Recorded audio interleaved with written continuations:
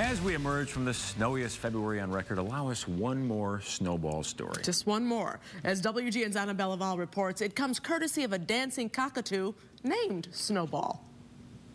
You want to dance? Like many teenagers, Snowball loves to dance, and he's known worldwide for his moves.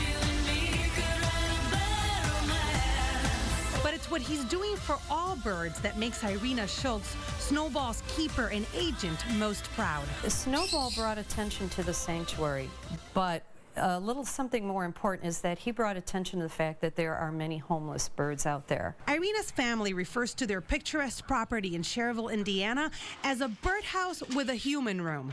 Current head count, 3 humans, 15 birds. I love birds. And there are so many homeless birds, so I wanted to help them out and bring them in. And that's Georgette. Her owner was murdered in his home. Mitzi is a talker. And she's got a southern accent, and it's a woman's voice. Hello. And then she'll do a complete conversation. When she's ready to end it, okay, see you Friday. And it was clear from the conversation between these two that they had lived together a long time. That one has the wife's voice. This one has the husband's voice. She will nag him, and the only thing that he'll say is, okay, what? Though Irena loves every one of them. Hi, Bonnie. Pretty bird. Pretty bird. She's the first one to admit birds are terrible house guests. Honestly, I don't think any of us should be a bird owner. I believe that they belong in the skies. Whether they're really safer in the skies, I can't really say that because there is so much poaching going on. What are you yelling about? Is that necessary? I don't think so. Dane Spudik used to own Snowball until his daughter went to college and the bird turned on him. But during good times, the Spudiks loved the Backstreet Boys, and so did Snowball. And he started to do his own dancing, or mimicking forms of what we thought was dance. And then we would work with our hand to the beat of the music, and then he kind of just took off and did his own. Friends urged Dane to videotape Snowball and put it on the web. He never did. But Irena did. She put it on her Bird Lovers Only blog, and people started emailing it. The first time I got a phone call, it was from the Leno show.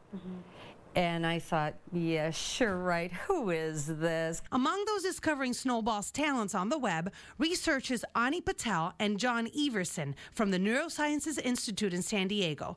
They call Snowball's dances jaw-dropping.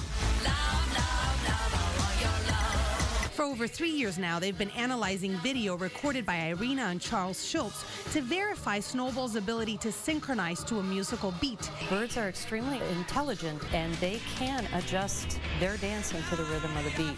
Snowball has been the first non-human animal to show that. Irena says Snowball has at least 17 documented dance moves and continues to create even more. These findings may give scientists fresh insight into using the power of music and movement to alleviate human disorders like Parkinson's disease. In this video, she uses headphones to dance to music Snowball can't hear. He gets so frustrated when she messes up, he turns his back on her. Which is another thing you should know about Snowball. It's not fair. Okay, it's not. No, it's not. He throws temper tantrums and stumps his feet. I want to dance? Oh, yeah.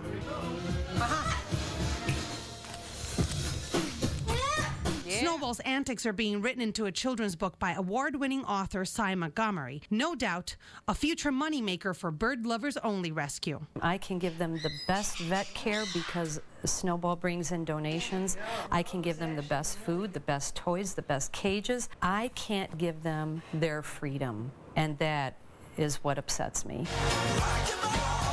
So the next time you hear the words bird brain, just smile and think of Snowball.